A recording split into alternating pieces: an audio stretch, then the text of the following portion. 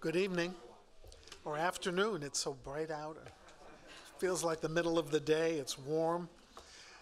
I'm Harold Holzer, and I want to welcome you to Roosevelt House on behalf of Hunter President Jennifer Rabb. When Jennifer Rabb created Roosevelt House, and she really did save, rehabilitate, and repurpose it until its reopening about 10 years ago, she wanted it to be a center of Hunter College centers. And that was always an important part of our mandate. And so it's fitting that as we enter the last month of her 22-year presidency of Hunter College, we're starting the month with an event here at Roosevelt House Public Policy Center that brings one of our fellow sister colleague centers to our doors for a major event. But I did want to acknowledge Jennifer, and I'm going to be doing that at all the events that we have until the end of her tenure. So as you know, we're a center of policy discussion, human rights discussion in honor of our famous residents, Franklin and Eleanor Roosevelt, who lived here for the 25 years leading up to the presidency. And just a few floors upstairs, where some of us were just preparing for this event, the foundational building blocks of the New Deal were forged by Roosevelt, his brain trust, and of course, the great Frances Perkins, who arrived here one day for her job interview and made it a precondition of her accepting the job as Secretary of Labor and the first woman in a presidential cabinet. The idea that Roosevelt would work for minimum wage, maximum hours, child labor laws, and of course Social Security. So all of that was created or first discussed here at Roosevelt House. And that's by way of saying that it's a special pleasure to welcome Hunter's Asian American Studies Center back to Roosevelt House, and particularly its director, about whom more in a moment. We just missed AAPI month, but it's kind of May 31st, June 1st. We planned it for AAPI month, but legislative session, all the finals, those things came between us. But we're on the cusp, or on the back end, whatever you call it. We're very happy that we got together. Speaking of the legislative session, we would hope that Grace Lee could join us. She was on your invitations, but she is stuck in Albany, but we want to acknowledge her. She's the first Korean-American woman in the state legislature. So she's the Frances Perkins of the Korean-American community. We wish she could have been with us. We are happy to welcome, and you'll hear more about these people in a moment, but we're happy to welcome Joe Schmidt from the New York City Department of Ed's Social Studies Department. Joe says he heard me speak years ago and still remembers it, so he's my favorite participant of the day. John, I'm sorry, but and I am thrilled personally and on behalf of Roosevelt House that State Senator John Liu is here, someone I've admired and worked with in my previous life at the Metropolitan Museum, the former controller of the city of New York, and the first Asian American citywide elected official in our history. So it's another truly historic figure.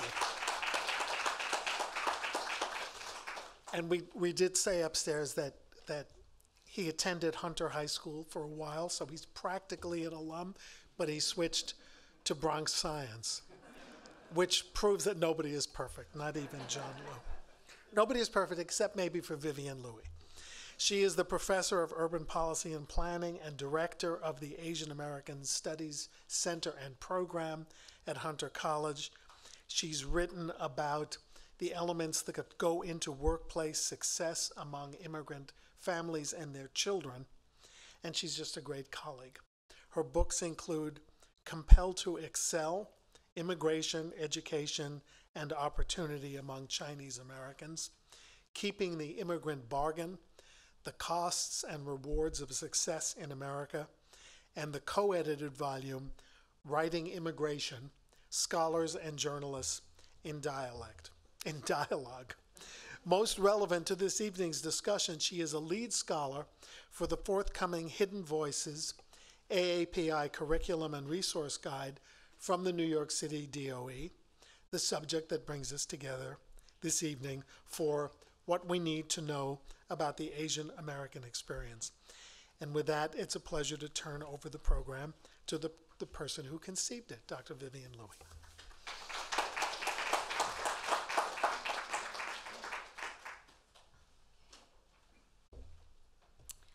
Hello, good evening. Welcome, everyone. Can you all hear me?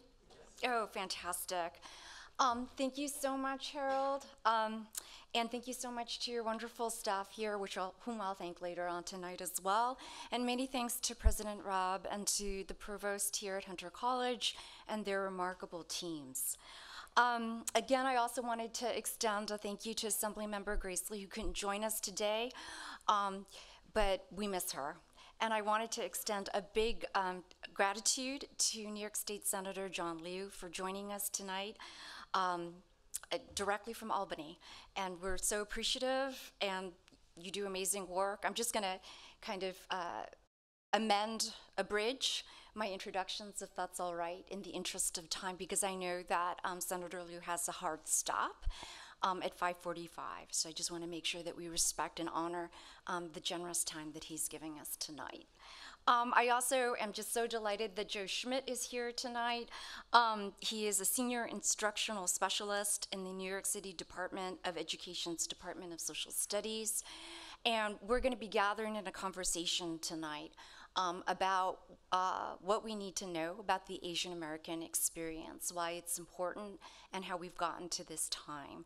I also wanted to give a shout out to Joe and his amazing team around the Hidden Voices AAPI curriculum and resource guide that's forthcoming, as well as I want to give a shout out to the amazing team of lead scholars with whom I had the pleasure of working with on this project, including a team from Hunter College.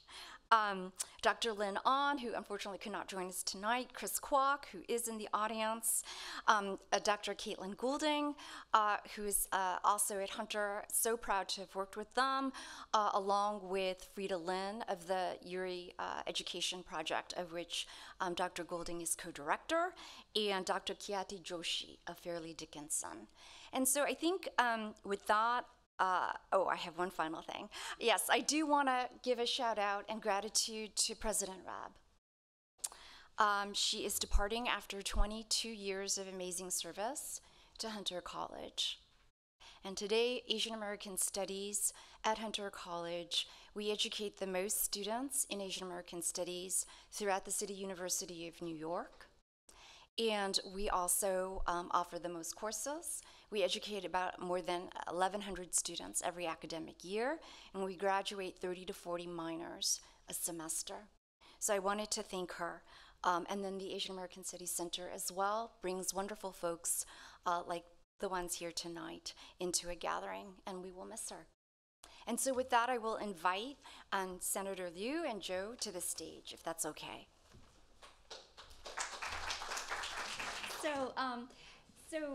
Yes, thank you again so much. I wanted to welcome you to the stage, and also just to start off the conversation of why is it important that we know about the Asian American experience? It's important for a lot of reasons, but I'll give you the most direct reason right now. We've had now 3 years of unprecedented anti-Asian hate. I grew up with a fair amount of it myself, but I largely thought that was well in the past, given the increase in the Asian American population here in New York City and beyond. But these last 3 years, I mean, my goodness, I never thought I would see it all again. And as people in the community are outraged, legislators, many of my colleagues, they've talked about what needs to be done to combat the anti-Asian hate. People have said, well, the hate crimes laws need to be strengthened or bolstered legislatively. I suppose that's one thing that we could do, boost hate crimes legislation. I think at this point, though, most people have forgotten what hate crimes legislation really is, which is it's a bonus. you get additional prison sentence if the violent crime that you commit was because of your own hate. Very difficult to prove, as we have experienced in the last few decades. And honestly, I don't know if someone's going to stop and think, well, wait a second, if I attack this Asian person because she or he is Asian, I might face an additional 5 years on top of the 20 years of prison that I'm facing. So maybe I won't do it. I just don't know if that logic actually happens in real life.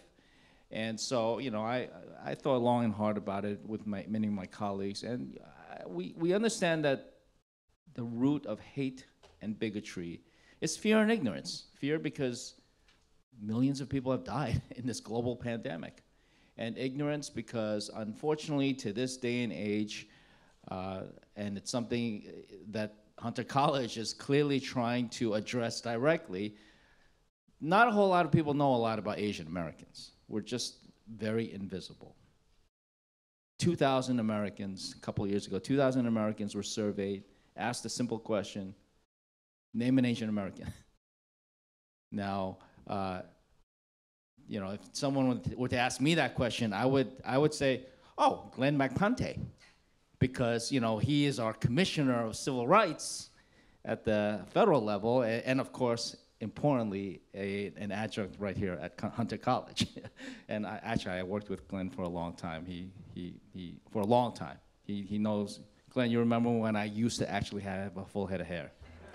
Okay, he still has all his hair. I don't know how he does it, but 2,000 people, name one Asian American, and 58% couldn't name a single one. And of the 42% who could name somebody, the most common response was Jackie Chan. I mean, I think he's a little bit goofy intentionally, but you know, Jackie Chan is from Hong Kong. He's not Asian American. And the second most common response was Bruce Lee. Now, I'm a big fan of Bruce Lee, but rest his soul, he's been dead for 50 years.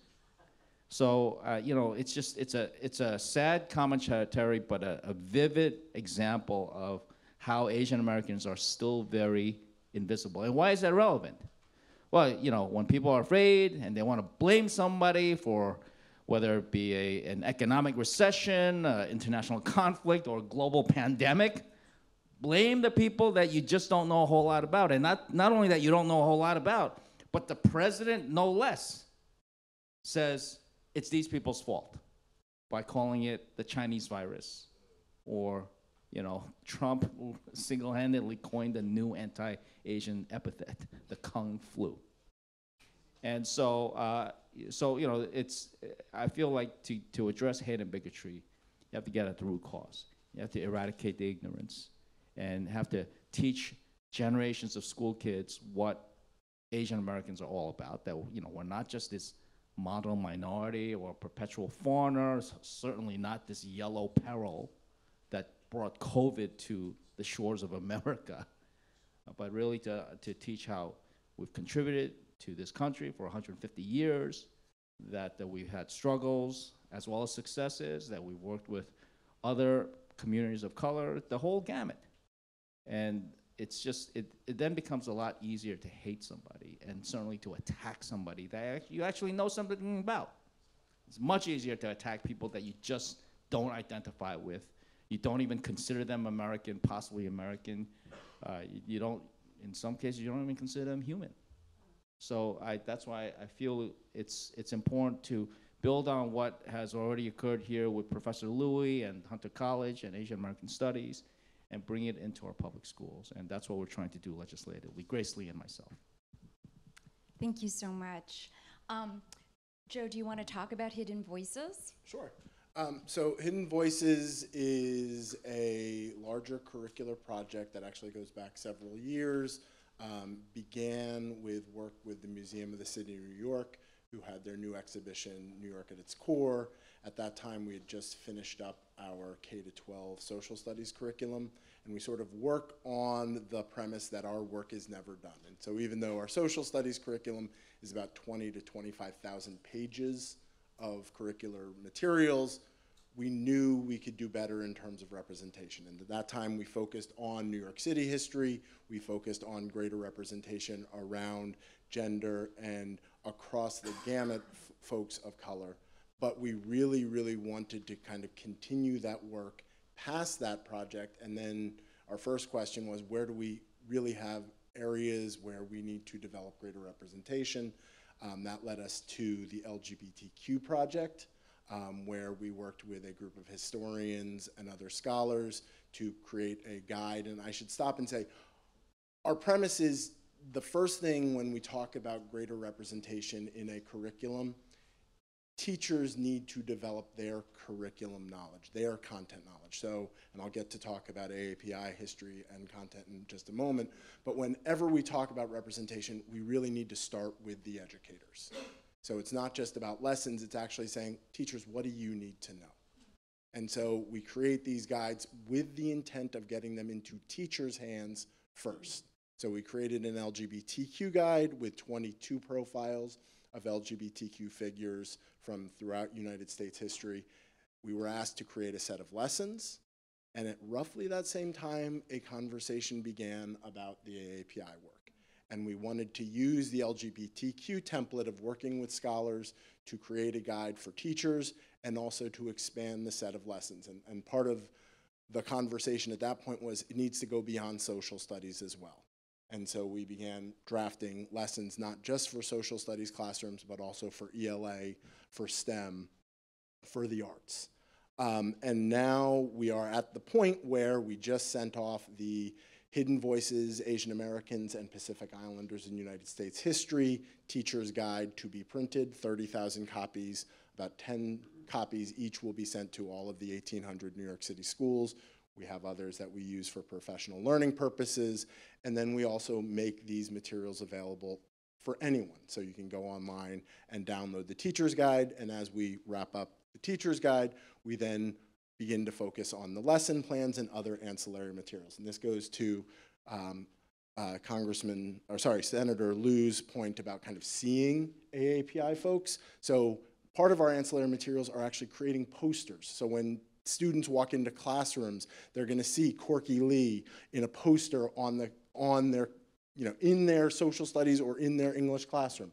They're going to see comic books. We just finished our first comic book as part of this called Who Belongs, which talks about, and I think it really, at its root, the most important thing is to get people to think about, as folks unfortunately think about othering, it's really about AAPI history is not something separate. AAPI history is US history.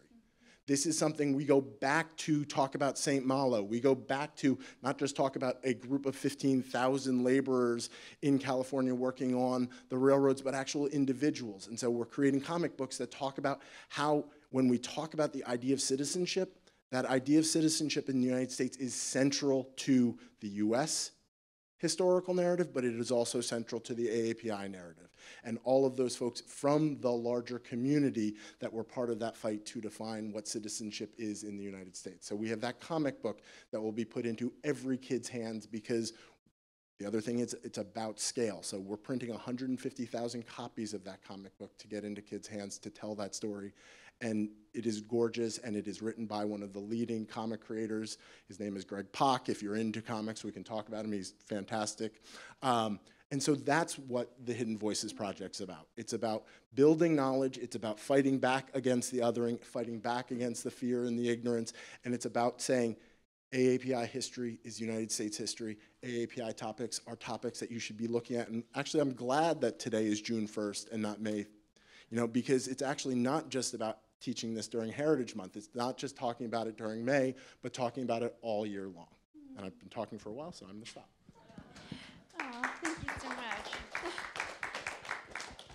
Senator Liu, so you've done, thank you, Joe, and you've done amazing work in this space. You briefly alluded to the bill that you've introduced with Assemblymember Grace Lee around this, right, of mandating inclusion of Asian American history throughout the state in our public schools. I was wondering if you could say more about that and your efforts. I mean, they date back several years, many years around this, so if you could. Thank you. we're pushing ahead with the legislation. It's not easy to pass, believe it or not. You'd think that it's a slam dunk, but you know, I've been at it for 3 years. I first introduced the legislation with Assemblyman Ron Kim, who was the first Korean American member of the legislature. And then when Grace joined us in the legislature this year, Ron handed it over to Grace, and so we're spearheading the effort in our respective chambers. So it takes a lot of work, and there's a much broader coalition called the REACH Coalition, which is composed of dozens of Asian American organizations throughout New York and some beyond, to advance this legislation in the New York legislature. Other states have passed legislation that requires Asian American studies to be included in the curricula for their schools. We haven't done so in New York, and yeah, there's a lot of reasons why, and there's a lot of reasons why it's an uphill push. But the basic issue is that unlike many other states where the legislation simply added AAPI to an existing list of required curricula, such as African American studies, Latinx, Jewish studies, and therefore AAPI studies was added to the existing statutes. There is no such statute in New York. In fact, there's been a long 200-year history of something called the Board of Regents, which is the body that governs educational policy in New York State for centuries. And the thought has always been, no matter what party, there's always been a healthy respect for not, what some people would say, not politicizing what's taught in public schools. And so that policy has generally been left up to the Board of Regents, who are not elected. They serve for very long terms. They're generally accomplished and mostly retired educators. So we don't tell the Board of Regents what to put in textbooks. On the other hand, there are some people who believe that the Board of Regents needs to adapt more quickly. And a case in point here, right here, is that I've looked at some textbooks and materials that are being used in history books in New York, and they reference the completion of the transcontinental railroads, the various exclusion acts, and the imprisonment of Japanese Americans during World War II. Honestly, it's the same references that I had in my history books a really long time ago, and nothing's been updated. Yeah, I'm about to go to my high school's 85th gala tonight. I did not graduate from there 85 years ago. Okay, but it was a long time ago, and they're still basically using the same textbooks. No mention of Vincent Chin, no mention of the attacks against South Asians after 9/11, no mention of 20 years of the United States seeing China as the new adversary and therefore accusing, in many cases without any basis, prominent Chinese Americans of spying for China. So there are many of these issues that just aren't part of what's taught in public schools, and that continues to add to our ongoing invisibility. So I think it has to be addressed. And I will say that a long time ago when I was in college, I didn't know anything about Asian American history in high school. I throughout my life I've always tried to dispel stereotypes, but honestly, I was in high school and in college I was a major in mathematical physics, so I really do a good job with dispelling stereotypes there. Didn't learn a whole lot about history, but in college I learned history because I was active on campus and in student movements, and it was actually a speech by a former Hunter College professor, Shirley Hune, who encouraged me to not just me, but encouraged a whole bunch of us at a student conference to get involved. And her main line, I still remember to this day, which is, if not now, when? And she continued to talk about how we always say, oh, we're going to do something later on, but we never do something right now. And so that actually helped me, that inspired me to do things that I thought were necessary. And at the time, Asian American Studies on college campuses was the main thrust of our student activism through an organization called the East Coast Asian Student Union. And so Hunter College clearly was a success story. My college, Binghamton University, not so successful, well, but now we're trying to get it to all grade levels in public schools. Wow, that's so great. Thank you so much for sharing that. And I wanted to say that Dr. Shirley Hune is amazing. Actually, when we were coming down earlier to this space, Senator Liu asked me, do you know of her or do you know her? And I said, I actually know her. I met her. And she's been a wonderful mentor and a wonderful champion of Asian American studies nationally, globally, as well as at Hunter. And she was associate provost here from 1990 to 1992. And it was really thanks to her champion that Hunter moved forward to adopt the Asian American Studies program, which was launched in 1993 by the late Peter Kwong. So I think that that's just amazing what you've shared in terms of your personal connection, right? What was it like, if I may, what was it like to kind of to grow up without having this history taught? So how did you learn? How did you learn about the key concepts that you've raised, right? About the yellow peril, about the forever foreigner, about the model minority. You raised that in your remarks just a few minutes ago, just for our audience. About Vincent Chen, what was your learning? What was your arc? Well, honestly, Professor, I never learned any of this in an academic setting. It was always through being involved in student organizations and later on in community groups and efforts. But even though I never experienced it from an academic setting, I have my own life experiences. I grew up here. I wasn't born here. I immigrated from Taiwan at the age of 5. And growing up in public schools, as I alluded to earlier, when there were not so many Asians around, you grow up with your share of slurs, gestures, comments, and outright attacks. And so a lot of that's in the past. Again, I thought I'd never see it again, but now with the social media posts, it's unbelievable what we've seen. Maybe I'll share with you how I ran for office in the first place. I was just minding my own business. I worked in finance. As I said before, I got my degree in mathematical physics, never took a course in politics or running for office or anything like that. But I was on the 7 train coming to work in Midtown, and I looked at the paper, and there was a big front page article about my city council member representing Flushing, who said that Asians, the problem with Asians, well, Flushing was such a mess because of Asians. And the problem with the Asians is that they never try to assimilate, they just try to invade. These are her exact words, and that Asians are nothing more than rude merchants, illegal aliens, and criminal smugglers. And I was just, I couldn't do any work that day. I was just livid.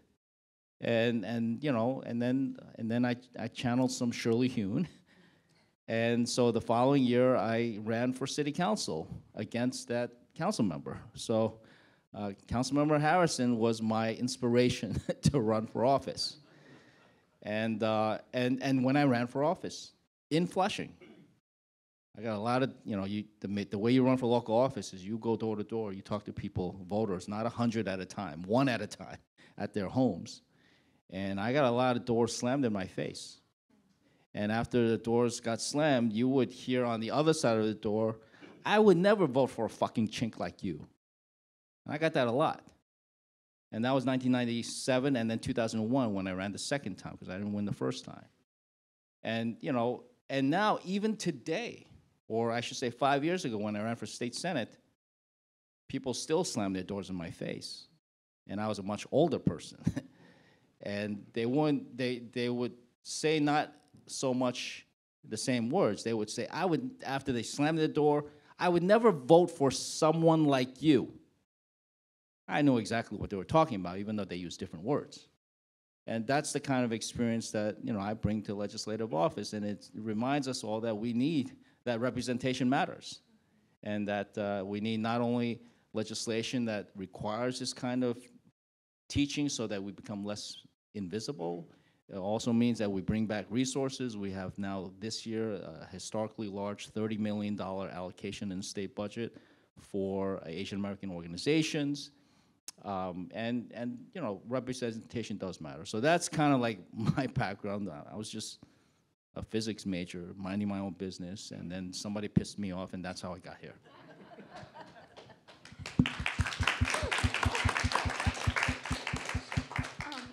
Thank you so much. So I do know that I want to respect your time so that you can go to the 85th. Is it the 85th? Anyway, so the birthday celebration. And I wanted to know if there were any final concluding thoughts, reflections based, you know, that can kind of close your wonderful participation, for which we are deeply grateful tonight. I mean, I have about 3 hours worth of concluding thoughts. Maybe we'll take a question. Okay. Yeah, is that okay, Mac? Mac? Thank you so much. Yeah. Thank you. My name's Catherine Sidoti. I'm a Hunter College alumnus of many years ago. I'm actually doing my doctoral dissertation on Chinese women in the financial field. I actually came here to learn a little bit more. And I also wanted to say something to Mr. Schmidt about some of these educational programs having many family members in the DOE for more than 30 years. And I'm also a psychologist. What I see a problem is that when people look in the mirror, they don't like self. So when a person hates the self, how can they accept other? And this is what seems to be the biggest problem I've seen as a coach and as someone who works psychologically with a lot of people. Doesn't matter who it is, whatever race, color, creed, age group, even some older people, that they don't like what they see or hear about their own inner self. And it really starts from that, working in developing the pedagogy in educational programs. So I wanted to echo, you know, a lot of what you're saying. In my research, I just want to let people know, and doing my research, one of the things that, too, is, you know, when you're doing a lot of people don't know, a very wonderful Chinese instrument is the koto. It's from China. Most people don't know that.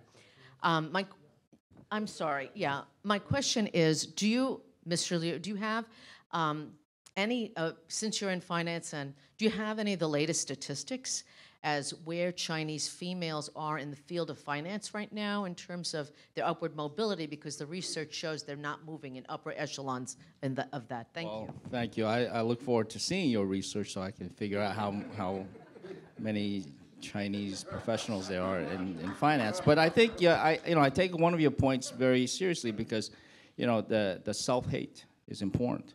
That's also a critical component of teaching Asian American history and experience.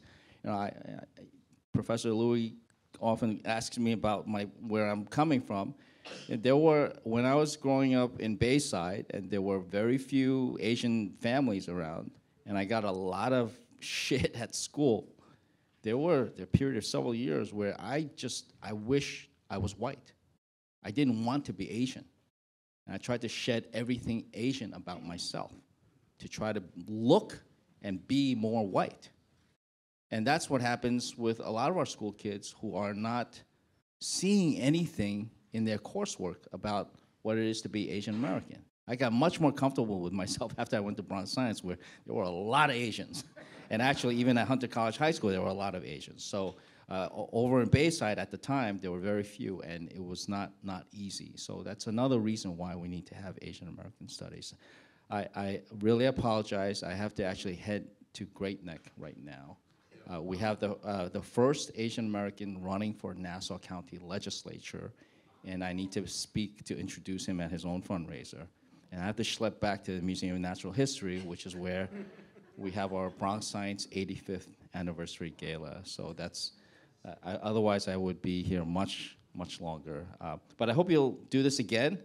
I love coming to the Roosevelt House. Last time I was here was on Equal Pay Day in 2013, when we were talking about the need to understand government pay disparities for women. And it's always an enlightening time here at the Roosevelt House. So thank you, Professor Louie.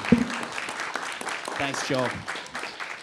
As you're leaving, it's really important from our perspective in New York City public schools. Without your support for all of this work, it wouldn't be possible. So thank you so much.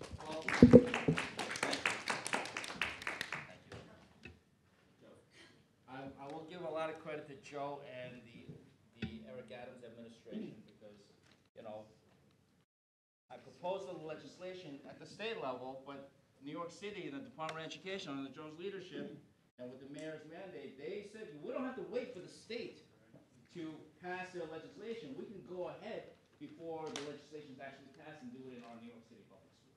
And a couple of other smaller districts in Long Island and Westchester have done so already. So even proposing legislation makes an impact. But we're going to get it done.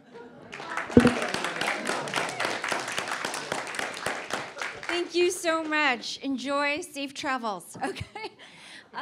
Thank you. Actually, can we? I think what the plan is to continue our conversation, and then there'll be time for Q&A. What time are we at now? We're at 10 to 6. Yes. So I think we have about 10 minutes for conversation between Joe and myself. But I wanted to your question very briefly. So you should consult the work of Hunter Professor Margaret Chin in the sociology department. She wrote a fantastic book entitled Stuck. And she's also at the CUNY Graduate Center. Okay? Yeah. Okay, Joe. So thank you so much. Yeah, so tell us a little bit more about your personal connection to this work. I mean, we can't ever, follow in his lead, but, we'll do the best that we can. So, yeah. So when you sent this question a couple nights ago, I thought about it. And I have kind of 3, and I'll try and keep them quick answers. And I'll do the deep history, sort of the recent history, and then kind of the present. The deep history is what really, I think, got me to think about this work and think about larger Asian American and Pacific Islander history and how to bring that into the schools. Was before I was born, my folks were involved in left-wing politics, and through that got connected to the U.S.-China People's Friends Association. And actually, my mom traveled to China in February of 1975, and then my father in November of 1978. And so kind of through that, as a really truly in diapers up to my youth, I got to know lots of folks and think primarily about the connections between the United States and China, but also kind of what did that mean and what did that transnational history mean? So that's sort of, I guess, the long history. The shorter history gets into kind of my teaching, and I mentioned comics, and I will always mention comics. Part of what brought me to this work was actually a comic or a graphic novel, which has just recently been made into a television series, American Born Chinese. Which is by Gene Yang, and if you've never read it, go out, you can read it in a night. It is a remarkable, remarkable book. It's the book, as I taught it, and this is going back about a decade, that really kind of transformed me to the importance of a lot of this history kind of more conceptually. We mentioned the Yellow Peril, we mentioned the Forever Foreigner. These ideas come up through that book, and very happy that actually Gene Yang and his son are working on a project with us now for next year's comic releases, along with some others. And then the recent history is really getting the chance to work with you all, the support, the person who was at the time, who really made this happen wasn't me, was Lucius Young, who was the chief of our division. He has now moved on to a different position, but he really kind of had the will and worked with Senator Liu to kind of push this, to make sure that New York City led the way. And I think it is important to note that I actually agree with what New York State says, which is we won't pass a bill unless it can actually be a funded mandate when it comes to curriculum. There are lots of other states that have passed legislation, and they actually look to us because they're being told, you need to teach this, you need to bring it in, but they don't have the materials to do so. And so it was really because of Lucius and some others in the current administration who said, we're going to do this, we're going to make these materials. And hopefully, you know, one of the things I say when we talk about this is maybe the state doesn't need to find the funds for the curricular materials because we've now created them that everyone can use, and we will continue to create them. So that's the short history of what brings me, I guess, to this table right now. Sure, thank you so much, Joe. And I wanted just to build on your point. So it's American-born Chinese, right? That's on. Is it on Netflix or Disney Plus. Disney Plus? That's right, because Columbia professor Mei Nai, historian and a contributor to Hidden Voices, the AAPI volume, and also just an award-winning historian. Was posting about that on, I think, social media recently. And I also wanted to give a shout out to Professor Rebecca Farah-Kidwai, who teaches that in her class, Intro to Writing Asian American Lit, here at Hunter College. But I wanted to also kind of get an understanding of what exactly is covered, right, in the Hidden Voices resource guide. But before I get to that, right, to formally ask you that question, I do want to say that I wanted to define the terms that Senator Liu put out there, just to make sure we're all on the same page in the audience, in the space here, and also in Zoom. So the idea of the forever foreigner, right, that idea has been used to characterize Asian Americans and Pacific Islanders for, you know, hundreds of years. But the idea that because of our ancestry, right, we can never actually ever become truly American. That we're just not seen to be as ever capable of being assimilated or accepted is a better word, accepted as truly American. So that's one idea that's been out there. The other is the yellow peril. And, well, actually, why don't you define that for us? Because I know you asked us to. I'm gonna say, can I actually step back, and because I think we can come to the defining. Yeah, absolutely. And I actually want to speak to what you were talking about in terms of kind of what we might call mindsets within a K-12 space. So the Hidden Voices, through working with Vivian and the team of lead scholars, including Chris, we sat down, we decided on a set of profiles. But important is it's not just about introducing, I think it's all told now, 38 biographies, so 38 profiles from sort of the beginning of U.S. history, if you will, up to, we actually, in this guide, have, I think, 8 living folks who are in the guide, who are part of the profiles, including a couple of my favorites, including Pat Chin, who Chris wrote about and who we've reached out to and who is just the nicest person. But let me back up a little bit. So we have the biographies, so the 38 profiles, but also what's really important and I think gets to the teacher content knowledge is situating those profiles in larger narratives. So each of the profiles are collected under what we call a portrait of an era, which is a period or periodization essay.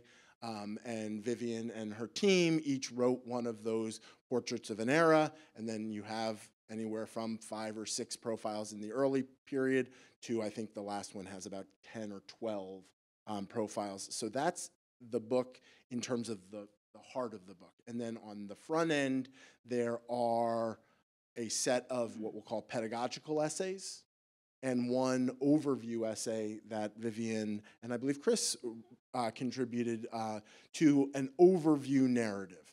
And that's really where we start the work. And then we begin to think about when folks look in, and this metaphor that gets used a lot in K-12 education of windows, mirrors, and sliding doors, we begin to think about, what are folks thinking about? What are their mindsets? And I think an important piece of this is, for the first time, we're having conversations with the people who do the larger professional learning. So it isn't mindsets without content. It's learning the content along with thinking about the mindsets that will hopefully begin to shift as people look at themselves in the mirror, and that's whoever they may be. But also an important piece then on the back side, after the profiles, we have a glossary. Because one of the things we have learned through this process is how important vocabulary is. And that we have to define these terms, we have to define these concepts, and not just short kind of Webster's dictionary definitions, but giving a little bit of the, this is what this concept means, this is why it's important. So you asked me to define the yellow peril. Yellow peril it basically gets named through a painting that I believe, and Chris, you can remind me, was it Kaiser Wilhelm, actually pays to have produced, which looks at this imminent threat coming from the East for him to Germany and Europe. But it really gets applied to think about not just the foreignness, but the threat, either be it economically or socially, that folks at that point primarily from East Asia, but now we can think about it broadly. And it's one of these, it ends up being sort of a trope that gets applied. So, and I'll come back to comics. So you even see it in like the comic character of Fu Manchu is a representation of the yellow peril, this thing that is always villainous and always a threat to, and always, and this is very important, other from the Americans who are, and when we really, and one of the things we talk about is oftentimes you have to put in parentheses the white Americans who are seen as the people who are threatened, or in the case of Kaiser Wilhelm, the white European. I think that may be a little bit long, but hopefully you got the gist. That's wonderful. And it's 400 pages, right? I think it's just under 450 pages, so I think it's like 442 when all is said and done. And then there's a digital version that will be available in September. Is that right? Actually, just learned it should be available roughly at the same time that the hard copies are going to schools. Yeah, so anything that New York City government puts up, or state government or U.S. has to be rightly so ADA compliant. So to get the guide into schools, we made a decision that we were going to focus on getting the hard copies into schools, and I thought that meant that the digital version wasn't going to be available. But the digital version will be available by the end of June.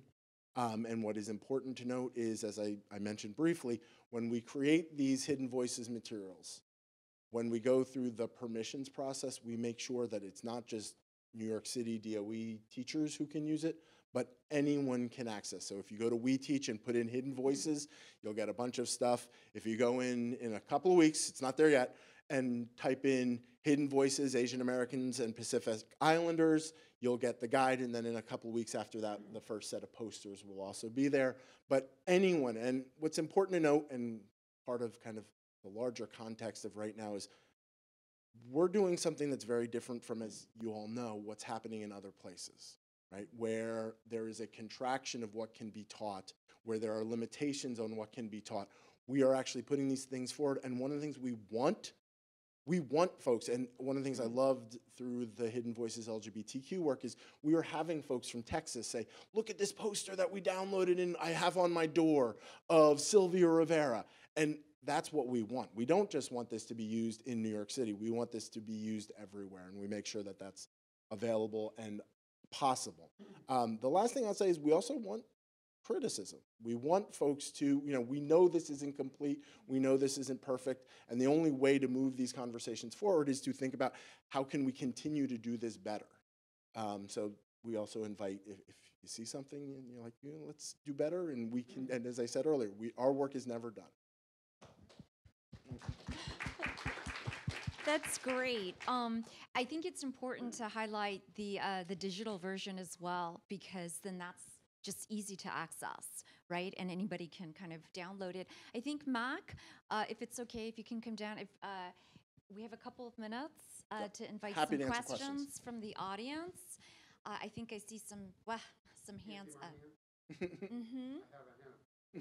Yeah, no, Mac has the microphone. So, oh, I'm sorry. Okay. The person in the front row, yeah.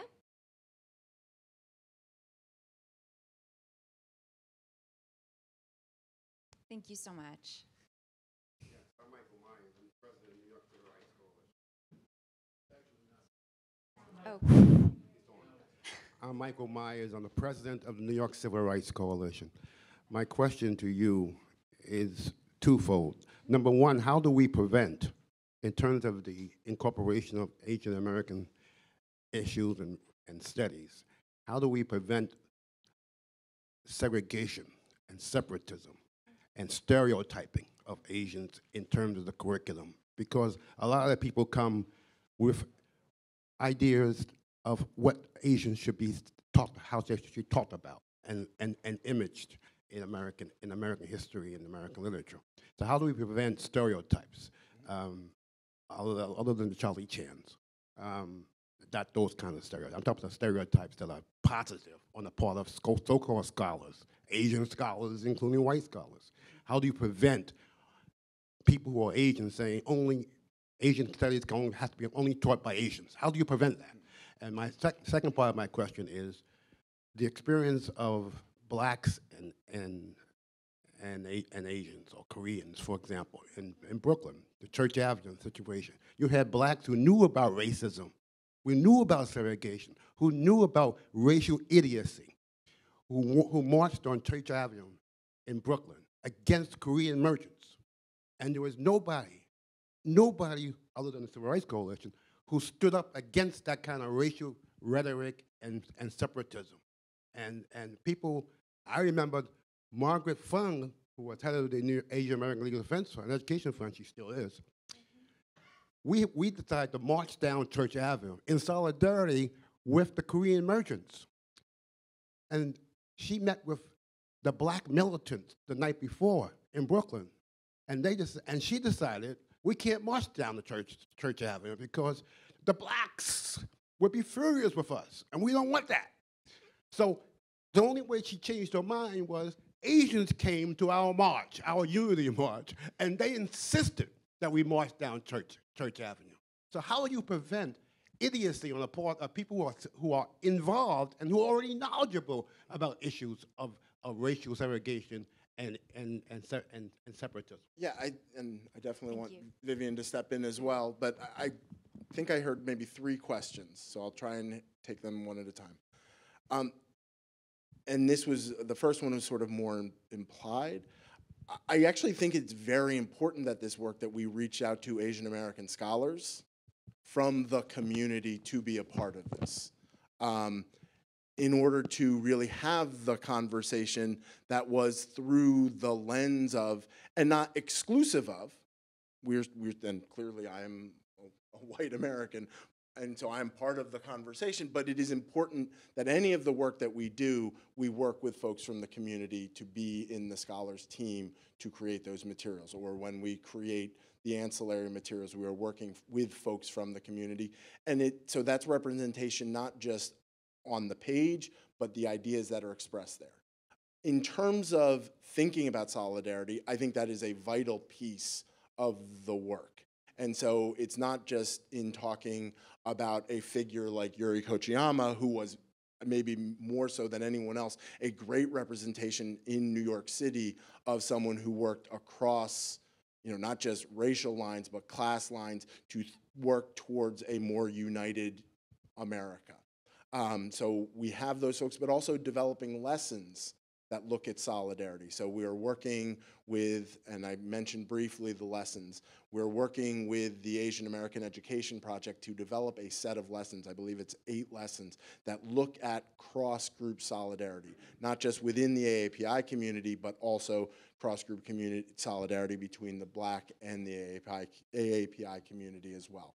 And I think those lessons need to be taught. And then the third thing that I believe, and correct me if I'm wrong, that you were sort of speaking to and asking about was, how do we do this? Yes? So the resentment of black community towards Okay. take over their neighborhood. Well, so I would push back on the idea of taking over, and I think and that gets to the vocabulary, right? I think part of it is we believe deeply that you can't just walk around these terms, you actually have to define these terms and introduce ways to teach about them. And including sometimes including primary sources, that have these terms so we can actually get students to analyze how did these terms develop. And we have all sorts of language about the pedagogy of doing that. But I think it's also a question of we're not creating this as something separate. The first, and I'm not excluding the idea, I actually think getting to a place where we develop electives that use these materials that are either in ethnic studies or in Asian American studies is a good thing. But the first step is to help the teachers develop their content knowledge. The second step is to show where within, in this case, the US history curriculum, these lessons, so this is not something separate. So every student, not just Asian American students, but every student who sits of the almost 1 million students who sit in New York City classrooms, which just, by the way, is about 1 in 350 people who live in the United States. 1 in 350 are sitting in a New York City classroom every day.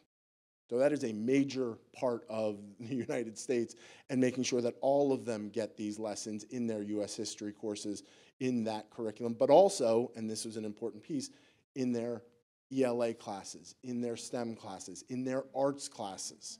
So they can see, again, not just the Asian American students, but all the students in the classrooms. They can see and learn this history and learn this content.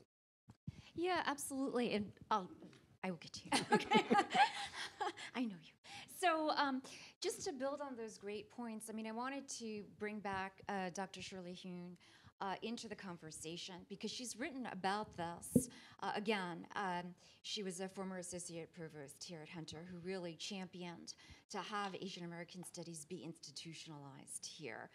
And she's written about the fact that we need to have Asian American studies or ethnic studies content, I mean, of course, in ethnic studies classrooms, but across different classrooms. And she's speaking about higher ed in particular, but this, you know, it's the same point, Joe, that you're raising in K through 12, that it shouldn't reside in one kind of dedicated classroom, but it should be infused throughout the curriculum. So I think that's important to understand. And then I wanted to say, to your point, to the question about the history that we uncover, right? So at Hunter College, since I've been here, I co-led with Dr. Lin An and Rochelle Kwan and Luigi Villanueva. The latter two are oral history educators in the community. And basically we co-led a project with Hunter students at that time.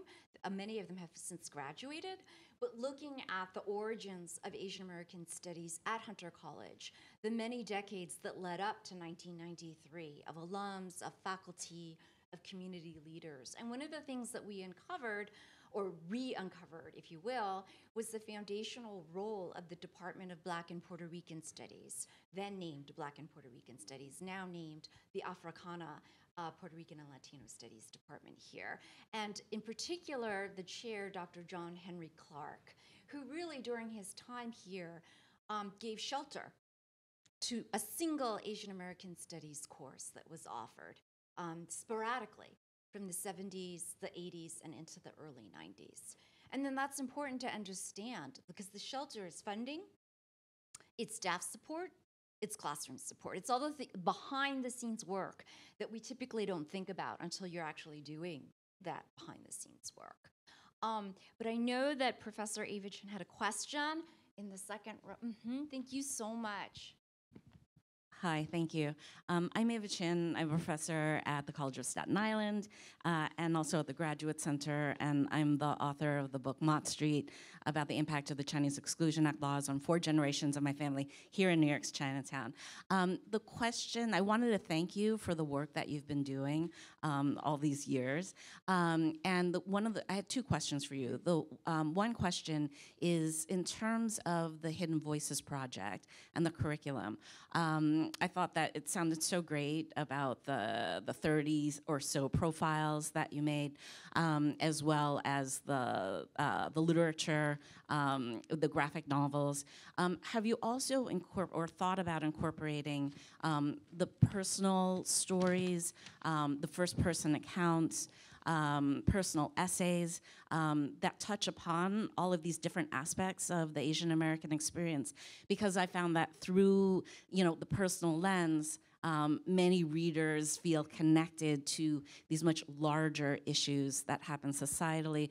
And the second question really was directed to John Liu, but maybe you can also touch upon this, which is the hurdles for implementing the curriculum in New York State. We know that New Jersey has passed legislation, but all their different municipalities make the decisions, right? So if you can talk about the issues that are ahead for us as a state to implement this, it would, and how we as a community can also, of constituents, can also help. So there's two sections to the question. Thank you.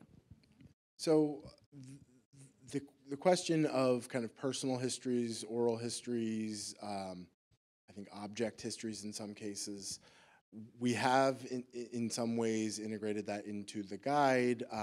I think in particular in some of the choices we made in the profiles, these aren't all folks who, if you have an Asian American studies background, you would know, but someone like Pat Chin is someone, that's a very personal story, but a very important story.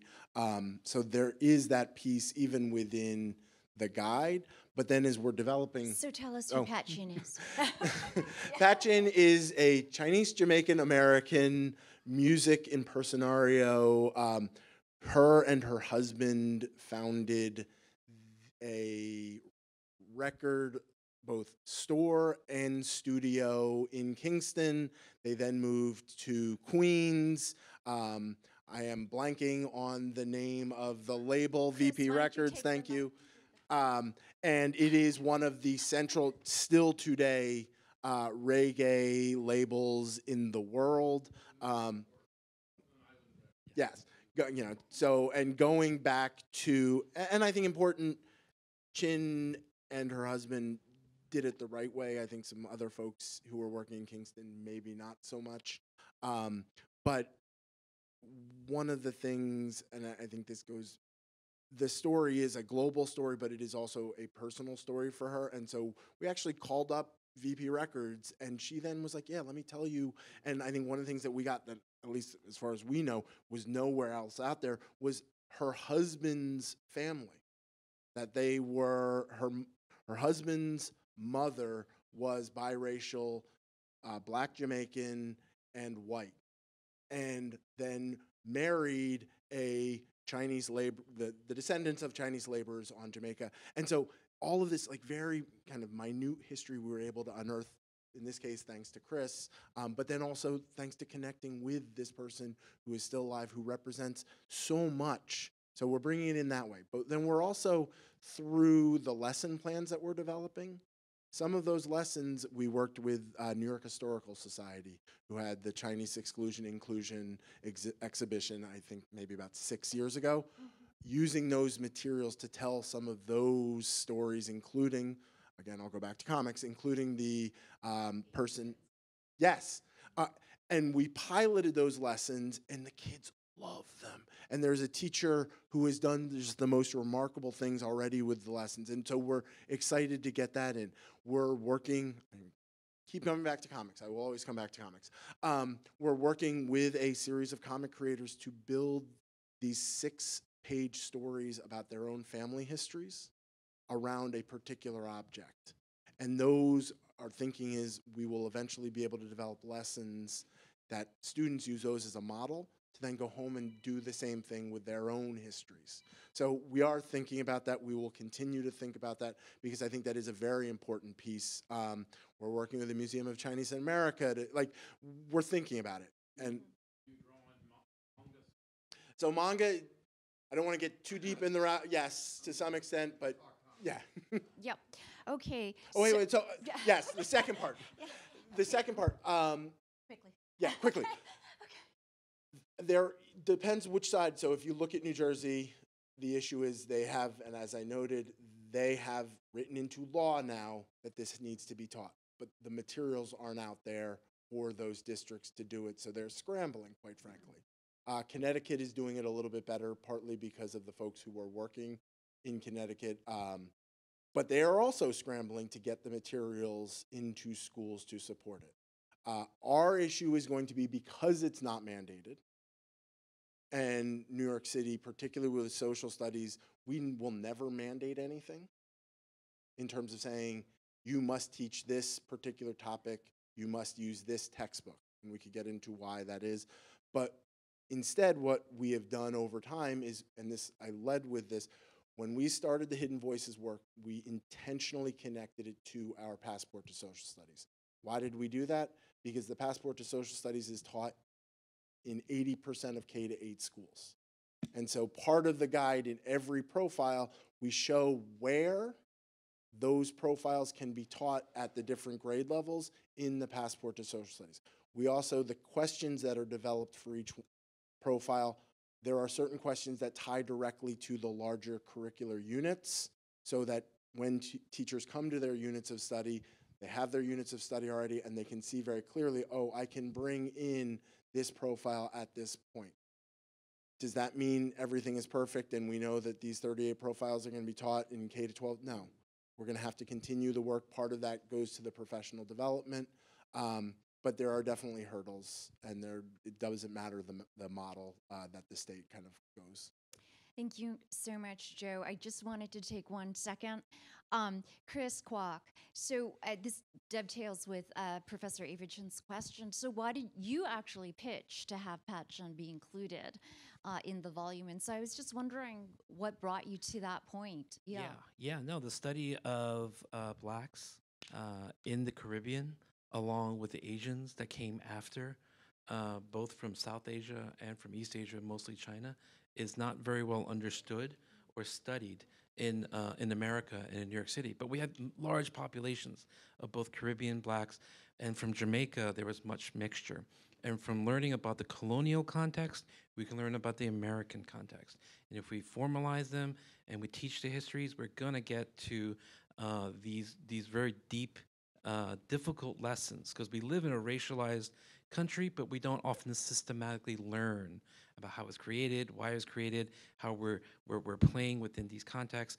Once you teach them, like if you look at it outside of your context, you can understand a little bit more, and then you understand it's not at all that different. And she was able to flow there in Jamaica, then Jamaica Queens. You know, it's a wonderful story, you know, very quiet, under the radar, but we know her life story, we can learn from it and apply it to our life. So that's why it's so important. That's part of that curriculum.